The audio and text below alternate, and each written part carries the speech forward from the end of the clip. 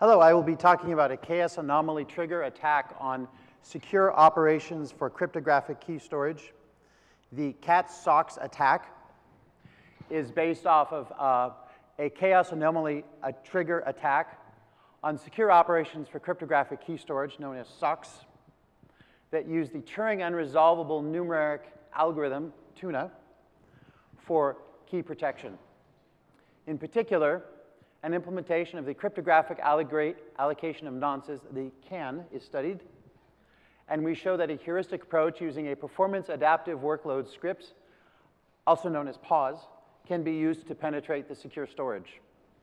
So we will now present the acronyms. We have chaos anomaly trigger, secure operations for cryptographic key storage, Turing unresolvable numeric algorithm, cryptographic allocation of nonces, and performance adaptive workload script.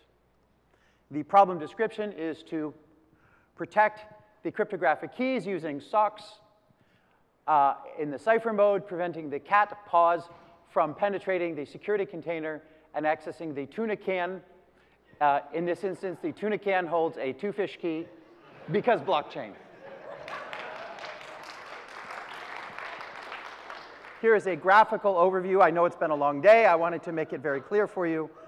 We are demonstrating that the cat PAWS are able to penetrate the SOCs layer through the secure container into the tuna can and obtain the two-fish key material because blockchain again.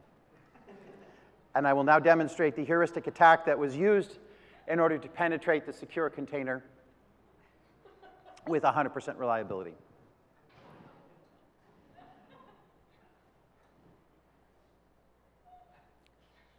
A false try, and then we have achieved success. So thank you.